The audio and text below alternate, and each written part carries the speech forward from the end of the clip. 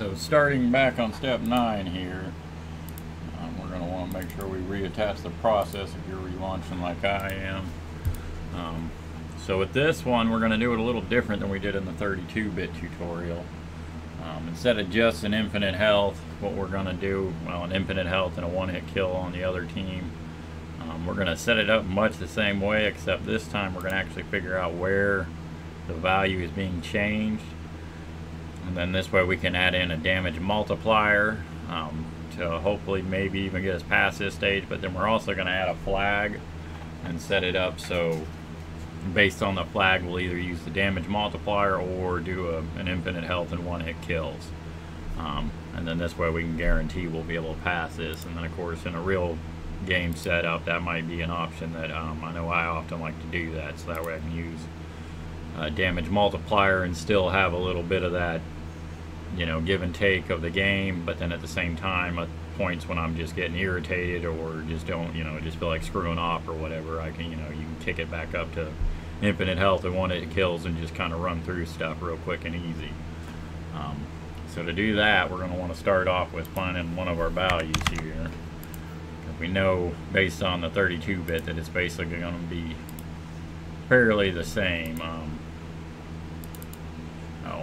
We know that's going to be a float based on the 32-bit tutorial, so let's go ahead and change that. And again, sometimes that's what you actually do in games, is just use knowledge and what you learn in other stuff. So if you know in a previous version of a game, it might be similar in the next version.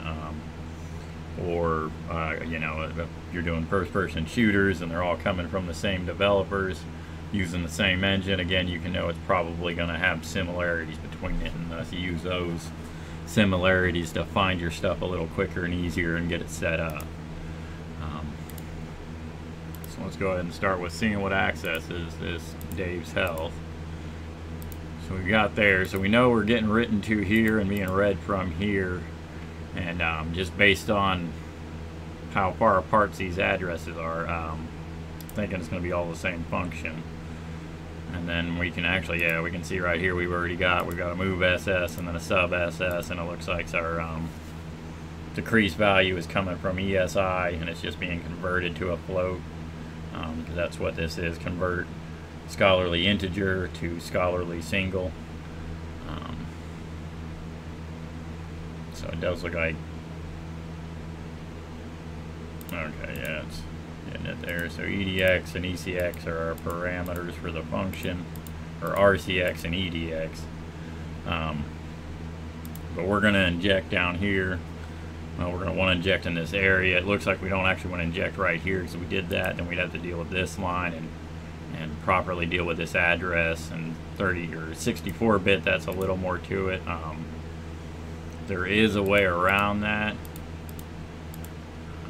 There's a reassemble auto assembler command, and then for that we could actually just feed it this address right here, and it will properly reassemble this instruction. But we're not gonna, sometimes it's better just to go and get used to moving around and paying attention for stuff like that. So if we go ahead and inject up here, we can still manipulate this XMM1 or XMM0 and change its value before it gets subbed anyway, and then we'll be able to write to this and do what we want to do. So let's go ahead and start with that with open an auto assembler. Again, we can just go with an AOV injection. Let's go with inject step 09.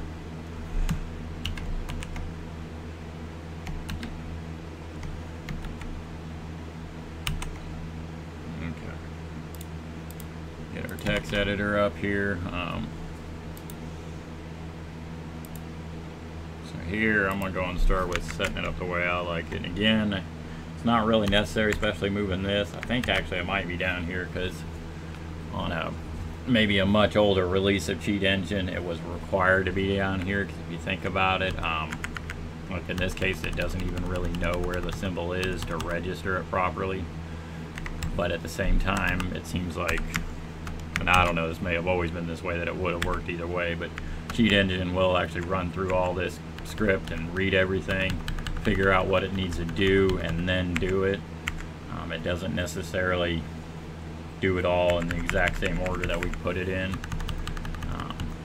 I mean, the only difference is going to be when you're actually talking about the memory it assembles, because it will know, okay, wherever this address ends up being, this is what I want to assemble, and kind of the same thing up here. But it will take bits and pieces and kind of figure out what it needs to do and then do it. It seems. I guess to get more detail on that, you'd have to talk to Darkbite, but we're just going to go and start off with setting this up. 0x4. So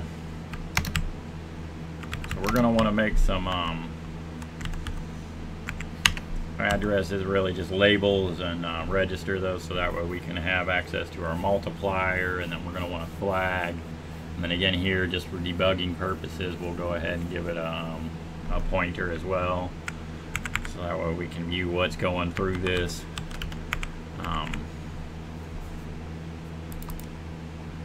Just so I'm not mixing and matching stuff like that. Let's fix that.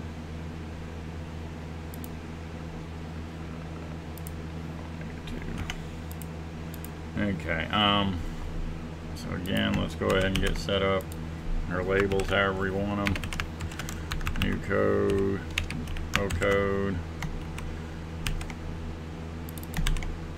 and place our new code label, and make sure we're jumping to our new code properly. So from here, let's go ahead and start making our labels that we're going to use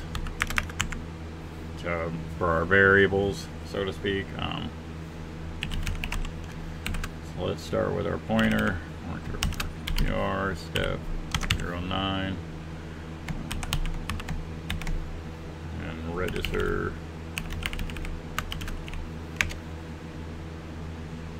symbol. Oh, whatever that word. Okay. And let's go ahead and copy that. I'm hitting all the wrong buttons here. And we'll want to change this for a float. So let's just go FLT step 9. Yeah, it's not gonna work. Okay. And then this one we're going to want to do, we set it up as a flag. So FLG is what I'll be going with. Again, you can use whatever naming conventions work for you. Let's go and copy all this, throw it down here.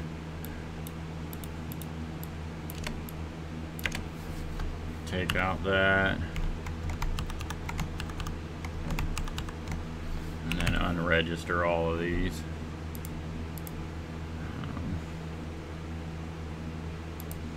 So there we've got all those set. Let's go ahead and put them in place now and give them our defaults and all that. So first we want our pointer, and then because this is 64-bit, we're going to want a data quad. We'll just 0 that, and then we're going to want 3 of these, basically one per team 1, another for team 2, and then we'll go ahead and actually do this one right this time. Set up one for everything else, just in case, like the idea being we want to be able to keep an eye on this function and see when we ever do get a team 3 that we make sure that it is, you know, that the team parameter is, or the team variable is working out right. That, or see if we're getting objects running through there or whatever else that's just not falling within our check. We may not ever do anything with it, but again, I just sometimes like to do that. Just illustrating, you know, some of the options you do have available to you. Let's go ahead and align. Since we're still in our variables, we really don't need to space it out with C's. We can just go ahead and stick with zeros. Let's go ahead and set our flag now, or our float. Sorry, yeah, set our float. This one, because it's a single float, really, we can just go double word or double data, or data double. But we want to specify that it is in fact a float. So let's go ahead and say we want our with the way this one is, to see if we can actually get it to work with just a multiplier, since team 1's health starts with 100 and their health starts with 500. we're already, you know, a factor of 5 times for the difference between our health. So even if they are decreasing by the same amount, it will, you know, these guys will last longer than Team 1 will. So let's go ahead and change that and actually get that. So we'll give it a multiplier for Team 1, a damage multiplier of 0.1. And that's where we can essentially make it a tenth of what it is. And then let's go ahead and make our multiplier for Team 2, except this one we're going to go ahead and just say, I don't know, 5. And this way it'll be 5 times the damage that it would have received. To make our infinite health work out right, let's go ahead and do another float. And then this one we're going to want to make it our health max. Again, if we had seen that in that data structure, we could mess with that a little bit. Oh, that's another thing we still got to do is look up our data structure. But we're not going to worry about that too much at this point. We can just hard code our infinite health for this, you know, for this game at least. So align again, keep it at 10. And one of the benefits of doing this align is, so like if we were saying doing a teleport cheat or something like that, and this float was actually storing coordinates or something like that, we could actually use the some of the commands you might have seen before, where it's say like move APS or move UPS, and what that is like this is move unaligned pack scholar, and then APS is move aligned pack scholar.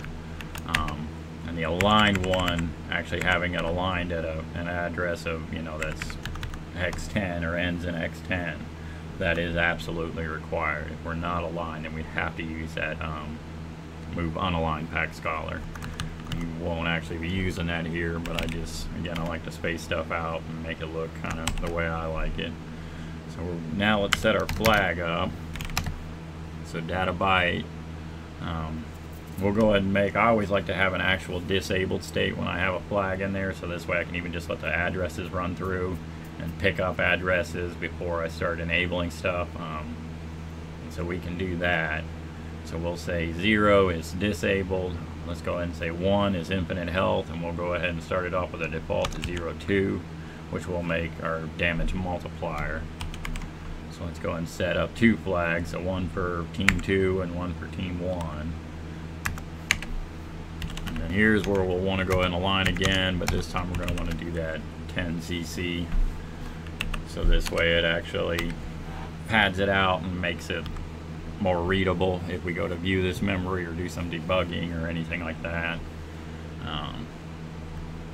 Not necessarily a big deal. I do actually like to pad things out, step it over enough so this way I can clearly see we're in new mem and all this is supposed to fall under new mem, and then when we get here we're actually now assembling at our injection point, and that's what this falls under. Not something you have to do, it's just whatever looks better to you really is what's kind of important here. So let's go ahead and make a couple more labels here. So we'll call this Team 1 code. And we'll call that Team 2 code. Come on back down here, we'll do Team 1 code. And the way we're going to do this is we're going to check our team flag and then jump to Team 1 code. So we'll want to make sure that we actually jump back to our O code. So let's go ahead and put that in there just to make sure we don't forget that at any point. Again, I like to actually space these out a little bit so that way I can kind of tell that I really do absolutely want to have that proper jump. And these are all separated, you know, they're not really going to be functions in this case, but just areas of code that we're going to be jumping to. So let's go ahead and make sure we get that Team 2. So this is where we can go ahead and start a little bit of writing without knowing some of the stuff we need. We can set our pointer, RBX, and we can do the same thing with Team 2. Just make sure, now it's 64-bit, so we'll want to do an offset of 8. So basically like this one, 0, that's Team 1, and then an offset of 8 would be Team 2, and then an offset of 1, 0 would be Team 3, or you know, unknown or other or whatever we're going to end up calling that. Oh, yeah, doing that wrong. Let's say for team 2. And then when we get our checks all done, we'll end up wanting one down here for team, or, well, not really a team, but unknown, more or less. So before we go too far on this, let's actually go ahead and look at our structure a little bit here and see what we can find on it. So let's find out what address is this instruction access. Go and attack with everybody. Again, select all of them. And we want to open data, or just open dissect data structure. Let's actually name this time. Excuse me.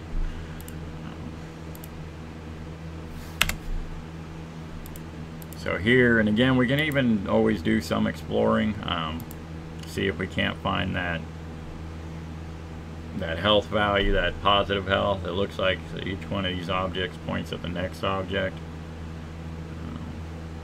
Well, that one kind of goes backwards. Not sure what that's all about. We're not really too super worried about that. Obviously, we don't necessarily need to look too much into that structure because it repeats. I'm not really seeing anything that looks like even a heck. Well, this might. No, that's all the same. And one thing Cheat Engine does do is, so when we were looking at this, when we're in the same group, anything that's different, and it's not all of them are the same, basically if one of them's different, it'll show up as red. And then if they're all the same, it'll show up as green. And then we can even go as far as change group here and put these other two guys in a separate group. And this can help making what we're looking at here look a little different. So you can see here where they're all the same now in both groups. We're blue if they're the same for one group, then it's green, and then of course when we're different it's going to be red. So not really seeing a whole lot there with the for the health max, but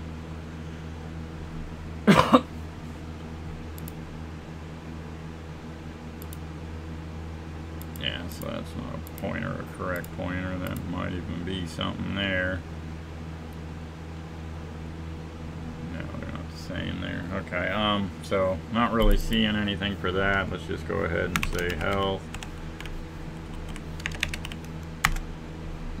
And then of course we've got our, oh, yeah, we need to fix that. So this one's showing up a little weird, so we'll go ahead and delete it.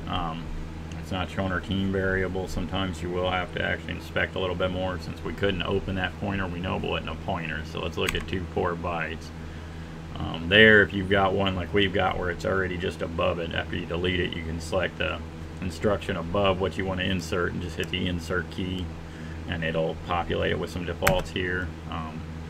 There is also a auto guess gaps. Oh, I hit insert. I don't know why that's coming out.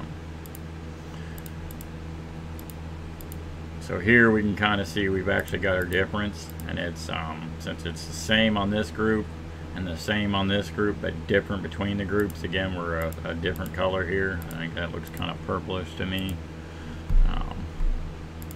So that's our, I don't know why that keeps coming up. So that's our team variable, or our team ID. And just for clarity, let's go ahead and give her a name there. And this actually looks like it's the length of our, the length of our string. I'm not real familiar with that. I don't know if Darkbyte just did this for something in the structure, or if he's actually using something that would do this normally. I know there is, I think, an older setup that does this, but most everything in, at least with .NET, and even on Linux, it's usually going to be a zero delimited string. But again, that all depends upon how the compiler sets stuff up. But basically, zero delimited means that the string always has to end with a zero byte, otherwise it won't know. And then of course, if it's Unicode, it would need to have 2, but these seem to be just regular strings, so you can see there it's actually, so these are actually probably delimited strings.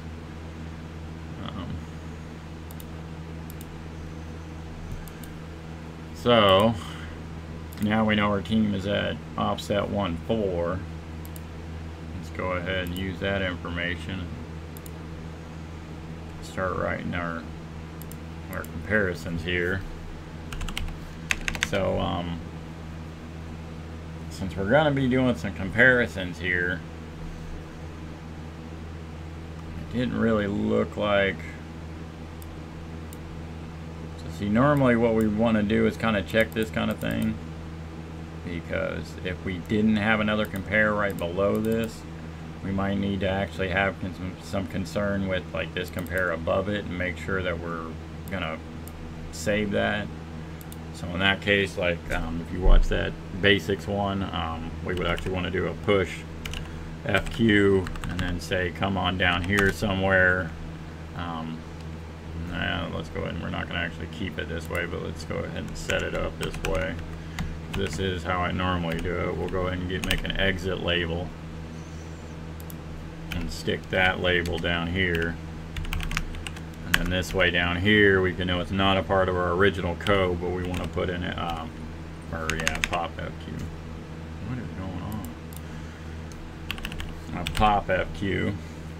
And then this way we can push our flags registry, and because it's 64-bit, we want to put a push 64 bits of flag on there, because that's how this one works. And then pop FQ to restore it.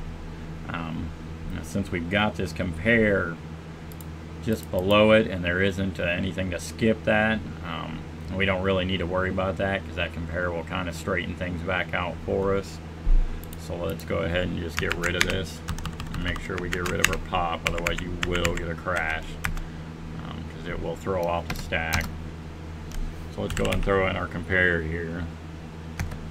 So we want to compare that RBX plus 1-4.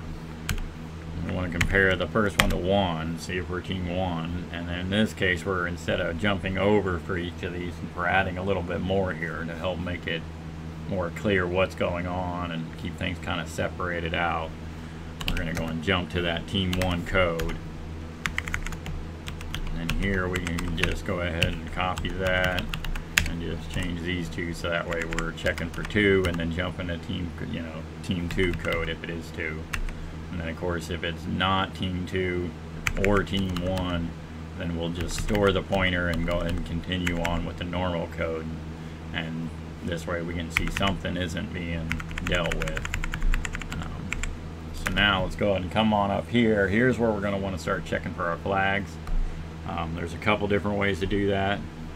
We could actually go ahead and do, we'd have to do a push and then a pop. We want to do like a push RAX, and then do a move, and then here, so we could actually move just a byte, move AL, and then our flag, and then make sure we, do our comparison. So it'd be like compare AL to 0. That's one way of doing it. You can run into problems with 64-bit doing it the way I'm about to show you, but it really shouldn't be too big of a deal. That's where you would actually almost have to use set your flag to a 64-bit registry or the address of that. It can get a little weird, but since we have our allocate near symbol set, it should be close enough that we'll be able to get away with doing it this way. This way it can actually read the, it will store the 64-bit address in some sense as a 32-bit. So compare, that's not compare. So compare, and again we got to specify now, because we're not moving it into a byte registry size. We got to tell it what size we're doing, otherwise by default it'll want to do a 32-bit. So compare flag, we're going to compare that to 1, and then jump if equal to O code.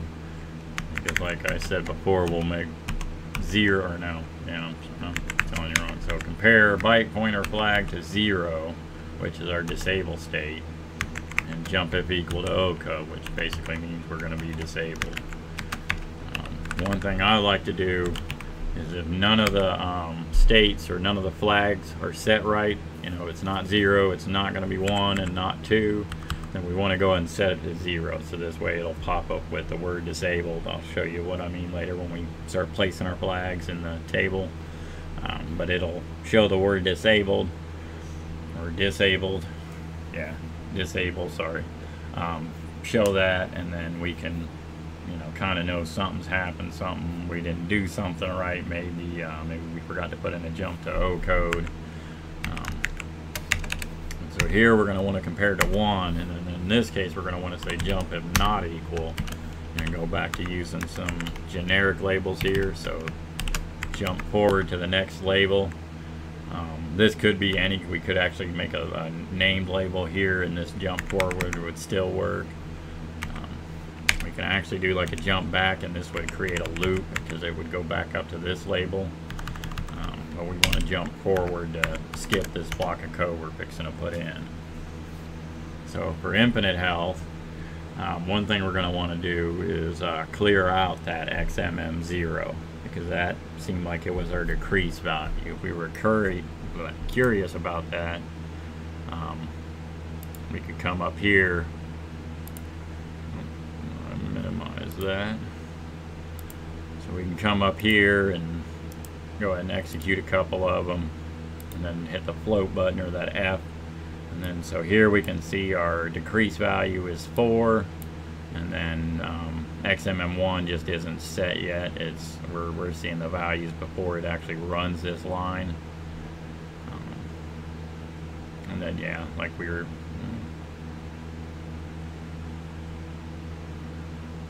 Oh yeah, it was our RS or ESI, wasn't it?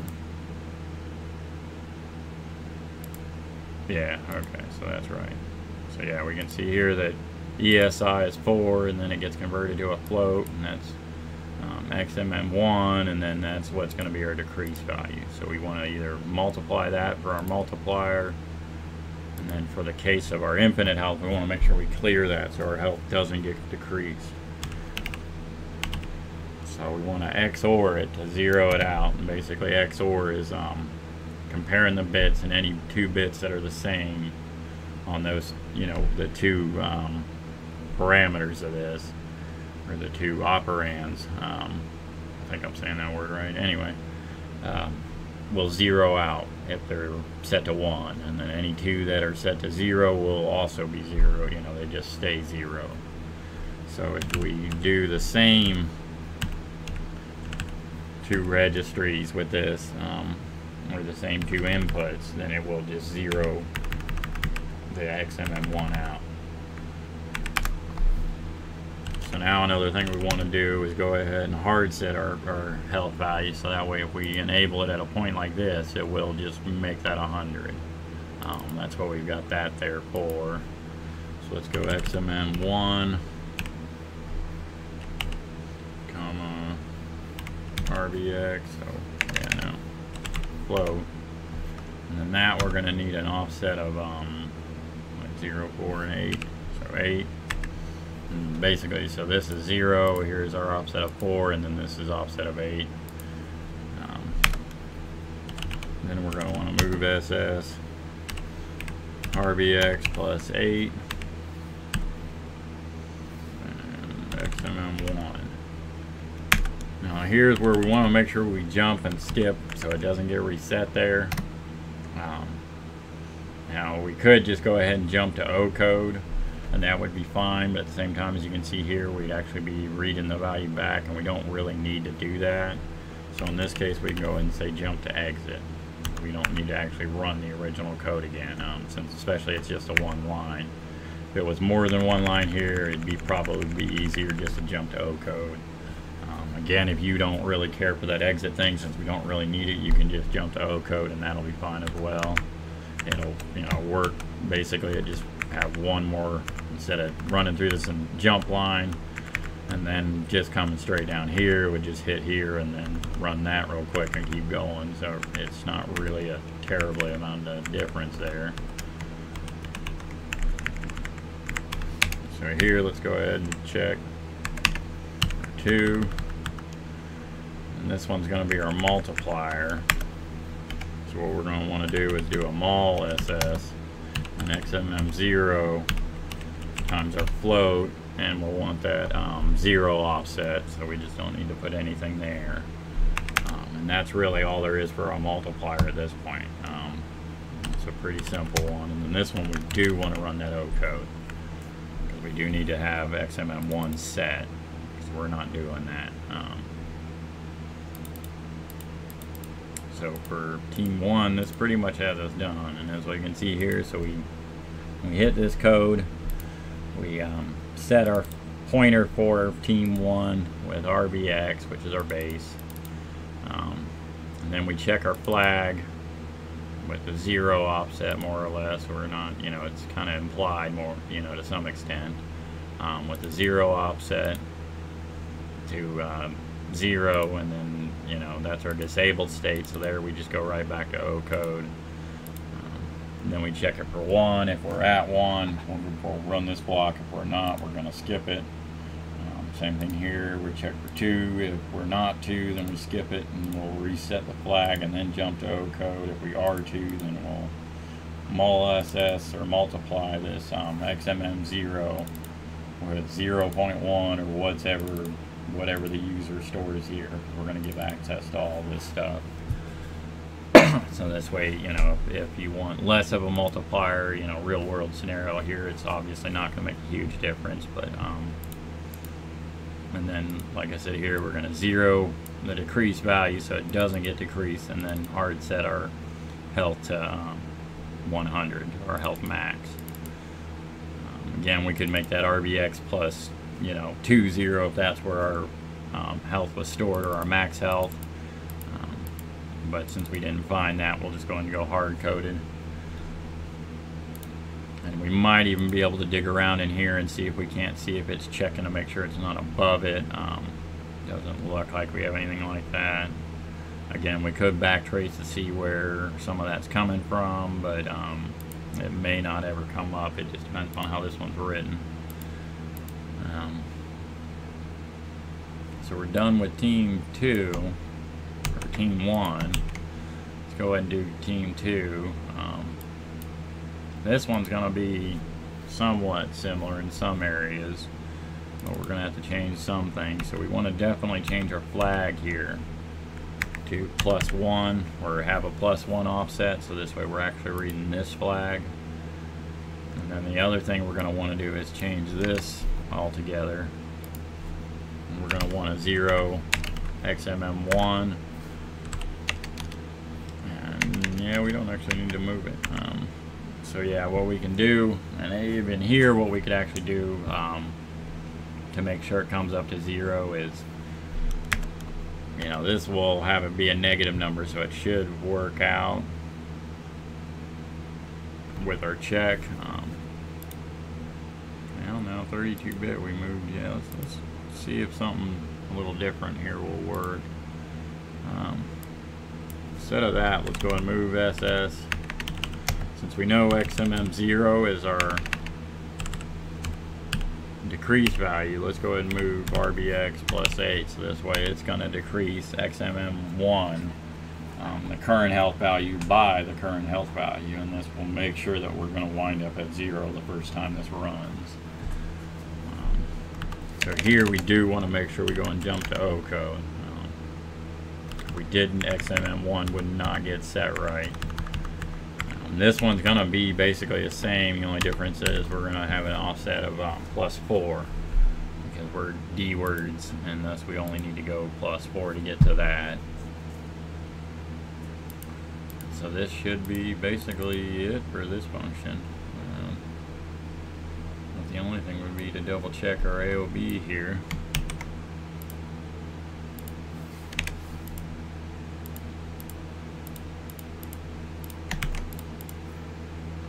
So our AOB is looking good. Let's look this over one more time.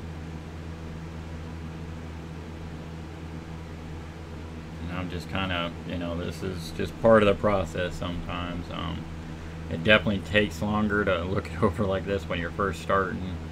but I'm just looking for any kind of common mistakes that I tend to make, and I only know these because I made them in the past and had to take a long time figuring out what mistake I was making and that kind of thing. So I think we're looking pretty good. Now time to go and test it, and sometimes it's just test it out and see what happens. And one of the videos coming up, I'm wanting to actually show how to debug not only the game's code, but really should start by showing how to debug your own code. And I want to do that both in Lua and in the auto assembler in the memory view window here. But we'll worry about that later. So step 9. So then here, let's go ahead and start grabbing some of our symbols here and start placing these in. So this one is a pointer, so we want it with a +8, and we're gonna say team 1 health.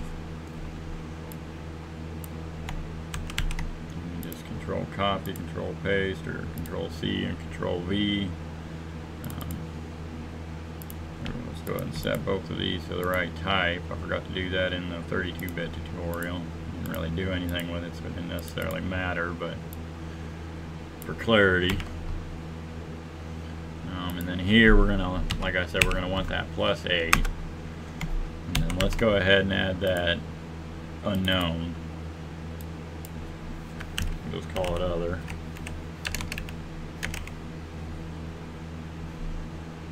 And then for that one, we're going to want +1 0. And then in theory, that one shouldn't really, it should just always be 0 there. I think, yeah, it'll actually end up just being question marks.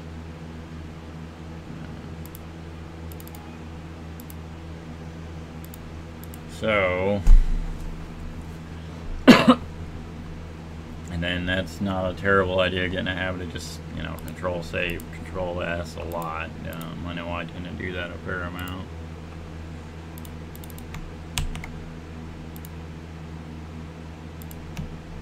So here, our float is just going to be, oh, I'm doing that wrong. Our float is just going to be an actual address. So we don't want to make it a pointer. This is going to be team 1 damage multiplier. And let's go ahead and set that to the right type.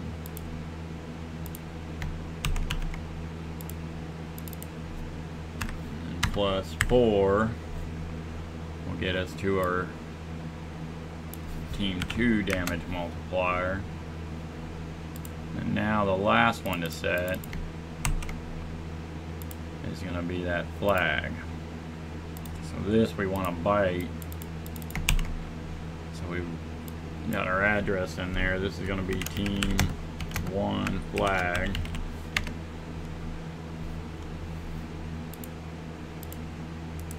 And here what we're going to want to do is go ahead and right click and then come on up here to set/change drop down selection options.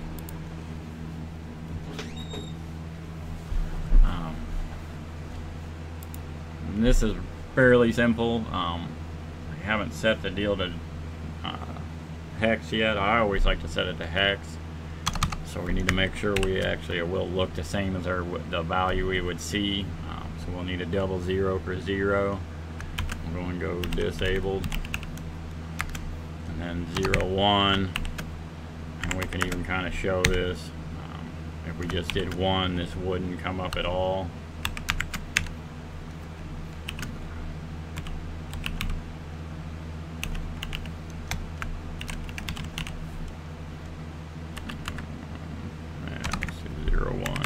Show that on 2 since it's their default.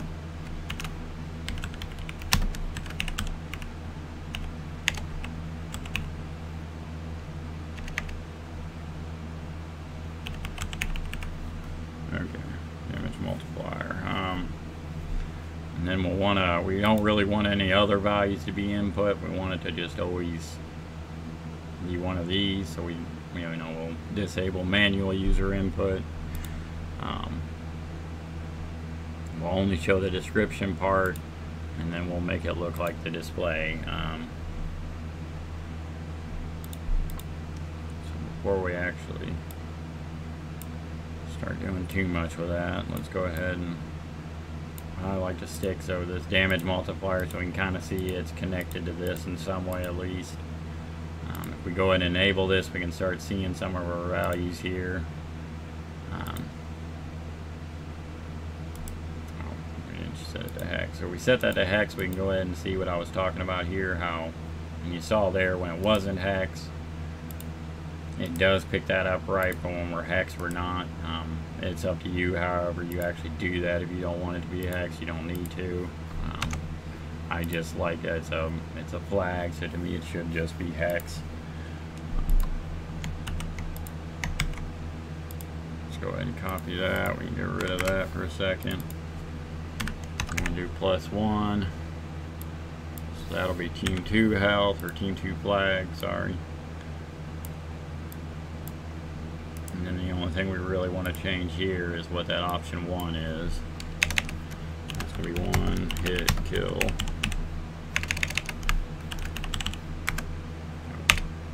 Enter doesn't work. So that should be it for that.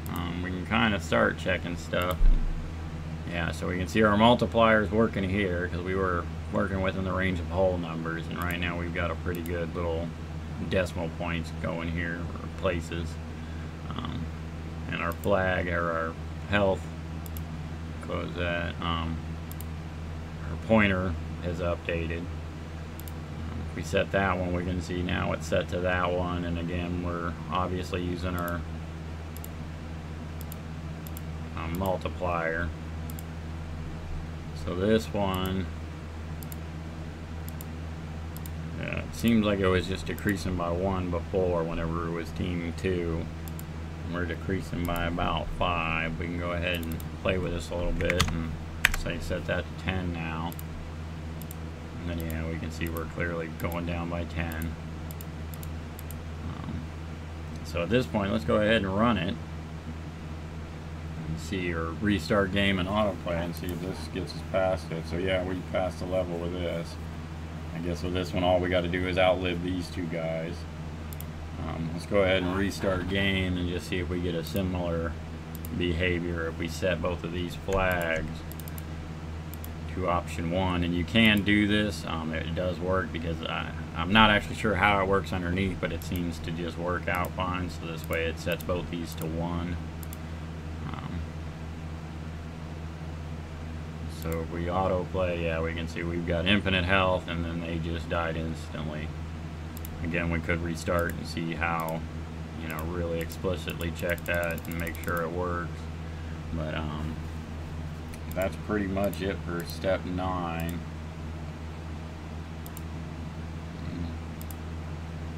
I don't really think there's anything else to go over. So yeah, we added that damage multiplier. I'll go ahead and set this up here just for a second in case somebody needs to look at it a little longer. It did get a little long. So we've got that set up, and you know, again, we could keep going ahead and subbing down more options.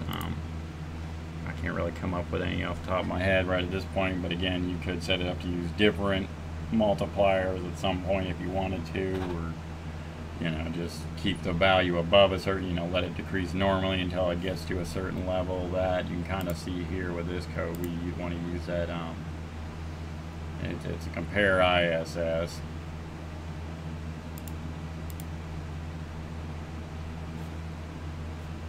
But nothing too serious here. That's pretty much it.